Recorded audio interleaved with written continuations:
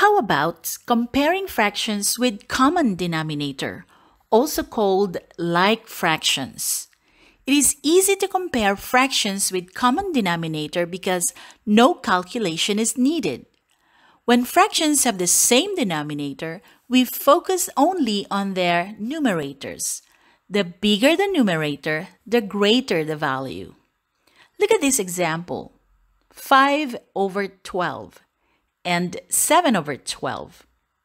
Both have a common denominator of 12, but 7 is more than 5. Therefore, 7 over 12 is greater than 5 over 12. Let's have another one. A common denominator of 10 and numerators 9 and 3. Obviously, 9 is more than 3 and therefore 9 over 10 is greater than 3 over 10. How about when fractions have common numerator? Well, for this type of fractions, it's quite the opposite.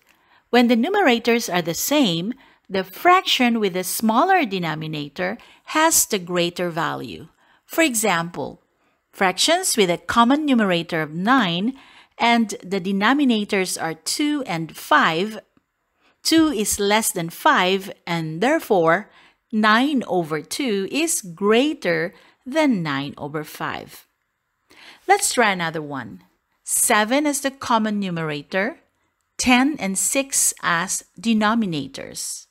6 is less than 10, therefore 7 over 10 is less than 7 over 6. If you find videos like this useful, well, it doesn't hurt to click the subscribe button and feel free to check out my other resources in this channel. Once again, this is Teacher Belle saying, thanks for watching. See you in my next upload. Stay safe, everyone, and have fun learning.